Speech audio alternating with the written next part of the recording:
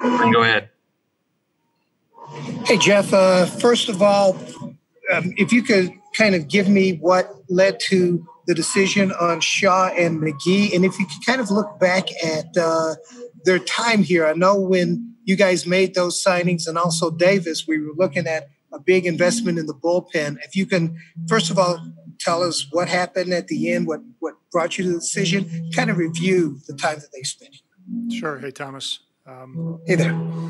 So there are a number of things that went into the decisions that happened today.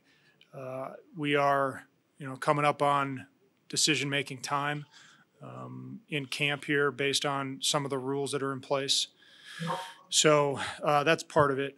But the primary decision or the primary piece of the decision was, past performance and expected future performance. It's been the last couple of years has been a rough go for both guys in terms of consistency of performance. And, to this point in this camp, we really didn't see, anything that we thought was going to change that.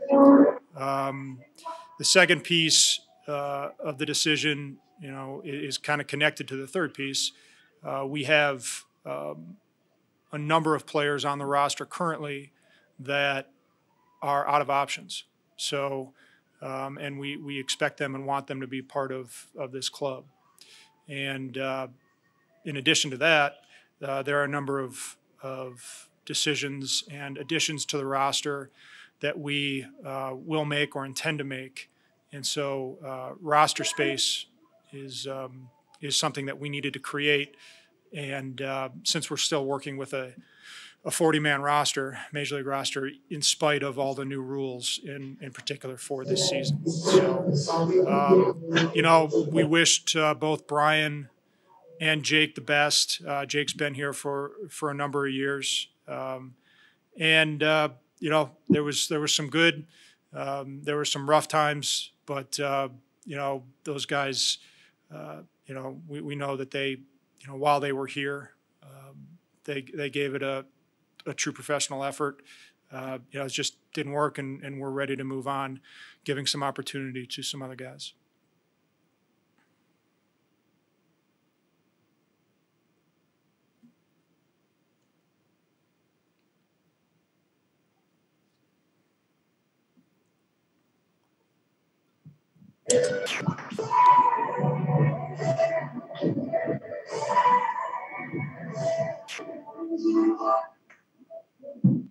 Warren, do we have a bad connection? No, it's on ours is good. You're fine. Yeah, you look good. Hey, Jeff, it's Nick Groke. I'm not hearing Nick Parson, but I think I'm unmuted, so I'm going to ask you a question. Okay, go ahead. The idea philosophically, in sort of bigger picture, the idea of having a veteran bullpen pitching, especially the late innings behind a young rotation, it really worked, I think, for you in 2017 and 18.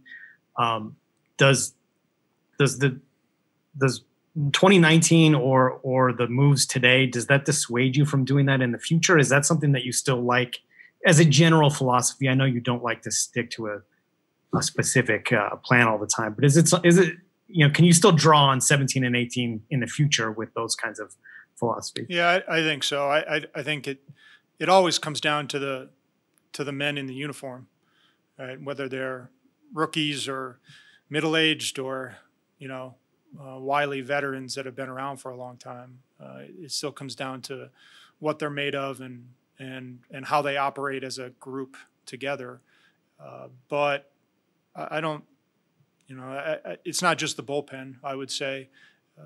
I think there's probably we've had it for almost forever here, where there's a mixture of young players who are breaking into the league and establishing themselves, and veterans who have been around for a little bit there to act as you hope for stabilizers and producers and performers and mentors and all the things that go on to go into being teammates.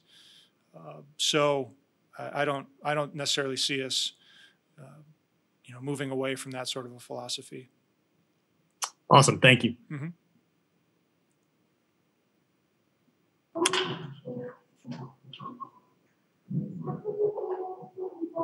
Who's next?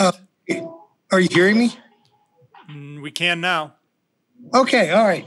I think I couldn't hear. Yeah, Nick's having some problems, I think. Yeah, okay. All right. So when you look at this, I think what you just said to Nick, you're not going to necessarily say, okay, no more big expenditures on the free agent market with relievers. But what do you feel this taught you guys? I mean, you look at Brian Shaw, the way he pitched down in the zone for Cleveland, looked like that stuff would translate here with Jake McGee. He was a fastball reliant guy that had to develop some other pitches. It didn't quite happen. Is there anything that you can take from this experience to say, okay, this is information for the next time we go after guys? Or is it just strictly who the individuals are you're going after? And you really can't apply the lessons of McGee and Shaw to whatever you're going to do in the future. Look, there are never any guarantees of performance, no matter whether you're a free agent that comes to a team or you've been drafted and developed and moved up a system, or you were part of a trade. Each guy takes his own path in this game. So there are a lot of examples, again, not just in the bullpen, in our history, both recent history and deeper into our history, where players have come here and on free agent contracts and done very well. There's histories of guys on every team coming in on free agent contracts and having some good seasons, having some really good seasons, and struggling at times during seasons as well. So, I don't think there are any huge lessons that we're going to take and drastically move in one direction, because we said goodbye to Jake and to Brian today.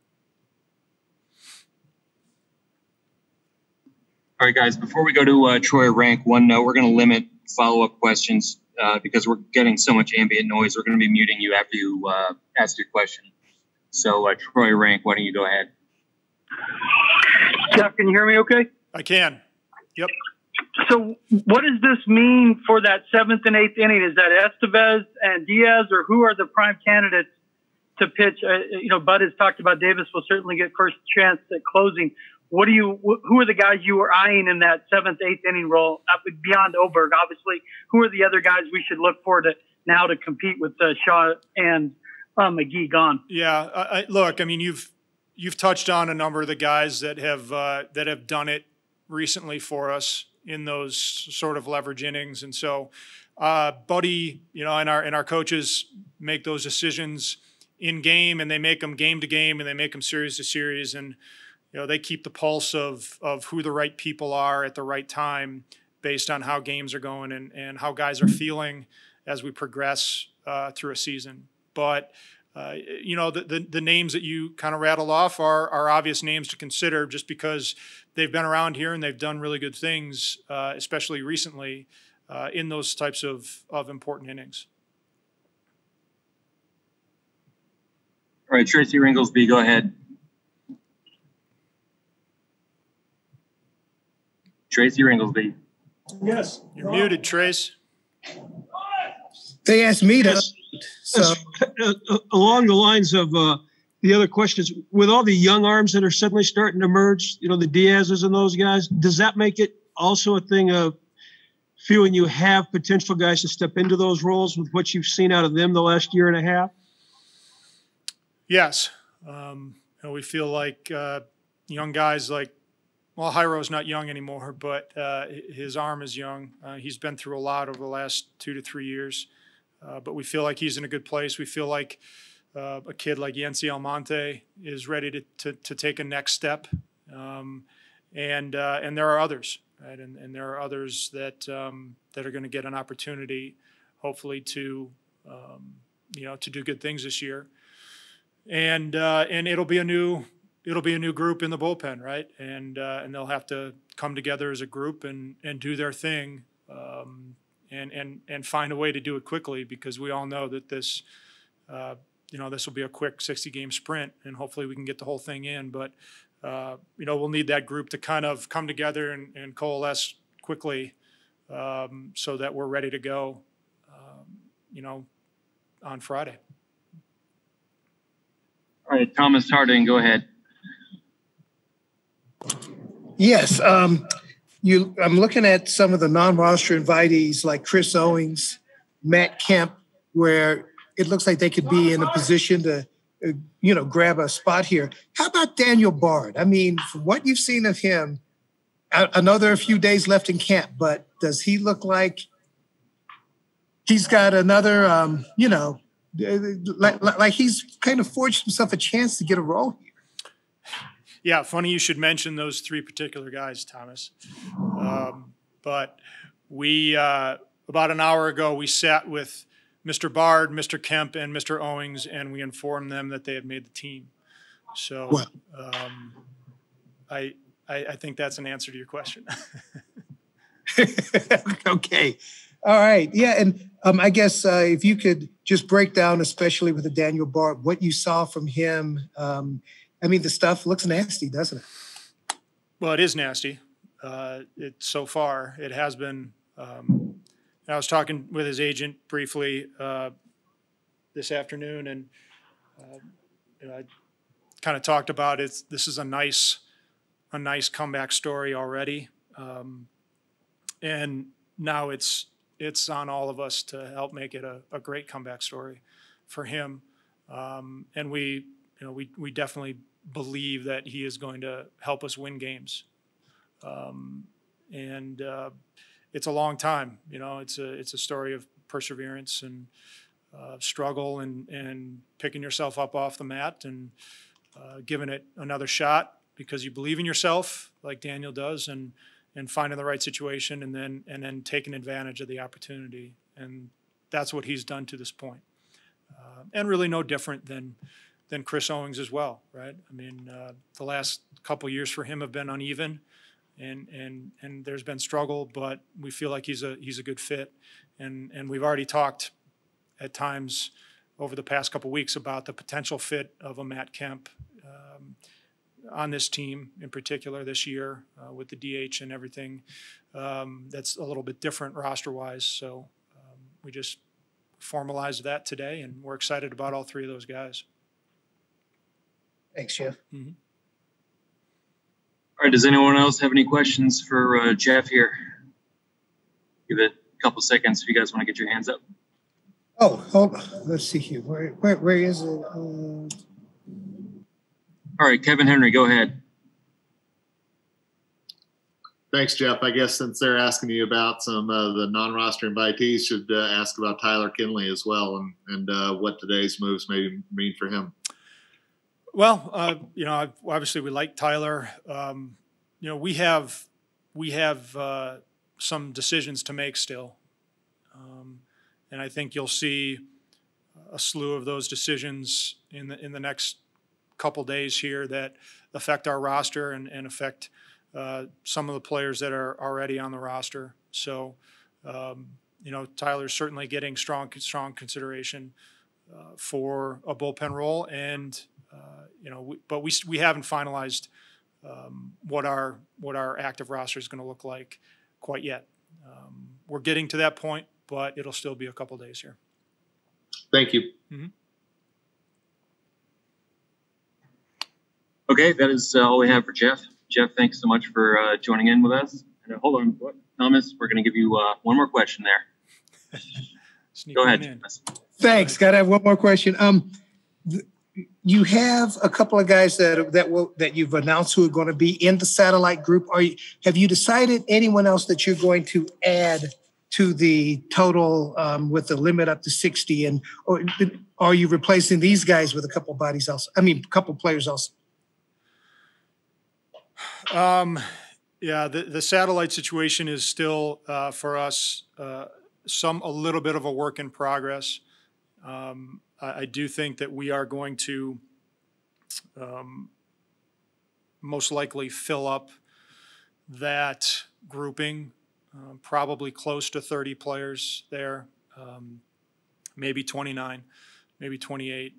We did have a little transaction that slipped under the radar last couple of days, but Brian Mundell made a decision to retire from the game, and he wanted to move along and do something new and exciting with his life, and so that has opened up a spot, and so we still are going to kind of finalize some young players, I think, that are going to come and join the satellite group. We're hoping that it's in Albuquerque, and I've been watching a lot of Breaking Bad, catching up, binging on Breaking Bad recently. So refreshing myself on Albuquerque, but we're not 100% sure that it's going to be Albuquerque. There are some COVID virus concerns and certain governmental things that are going on in New Mexico right now. So there's some of this that's in flux a little bit right now, and hopefully we have clarity on the entire satellite situation within the next, I would say, 3 to 4 days. All right, thank you so much, Jeff. If everyone wants to hang out, we're going to get Bud Black on here momentarily. So thank you, Thanks, Jeff. guys. Yep.